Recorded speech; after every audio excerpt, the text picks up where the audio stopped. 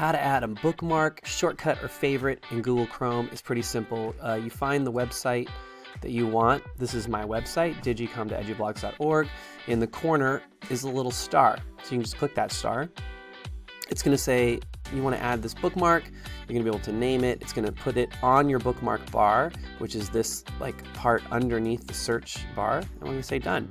Now, let's say I go to Google.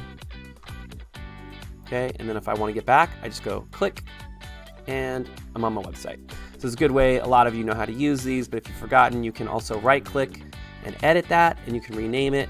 So instead of this big long title, I can just put agenda. Oops, agenda. Edit, and you can fix it. That's the beauty of it. You can have multiple. So I could, I can bookmark to multiple things. You can bookmark to Aries. You can bookmark to anything that you use a lot. It's a great way to do bookmarks, and you already have some bookmarks here for the Benita Unified School District. All right, hope that helps.